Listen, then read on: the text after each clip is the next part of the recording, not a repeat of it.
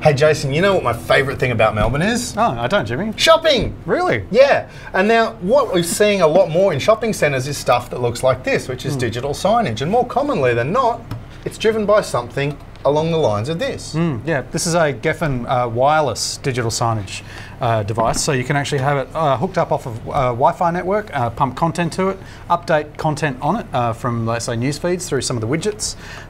It's a pretty handy way of administering what can be actually, you know, dozens and dozens of screens in a shopping centre. Yeah, look, I mean, you've got a couple of ways of getting content into it. You can either use the software to prepare a USB stick, which you then go and just plug in the side of the thing, it uploads and it resets itself when it's done. Or the easier way is you connect to it via Ethernet, either wirelessly or there is an Ethernet port as well.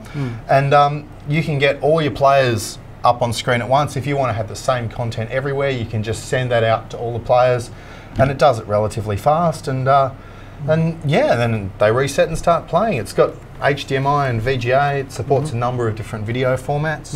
And DHCP? Yeah, DHCP, and you can get audio out of it as well. Oh, handy. Which is cool. Yeah, okay.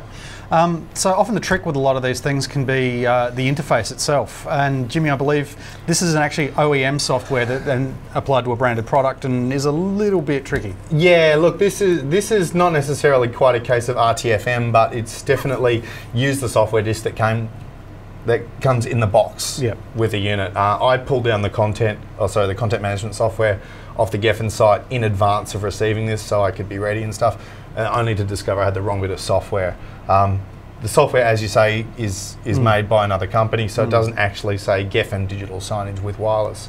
It just has, you know, a number of different product names. But once you figure out what the box is you've got, the difference between setting up one box and 100 boxes is really just, you know, highlighting more things in a list. Okay, and when you're looking at a whole shopping centre, that's got to be a good thing, right? Oh, definitely, definitely. Look, I mean, for the money you could buy something like a little Mac Mini for less, but that's something that's more inclined to be stolen. This has a little Kensington lock slot. You can bolt it to a wall anyway.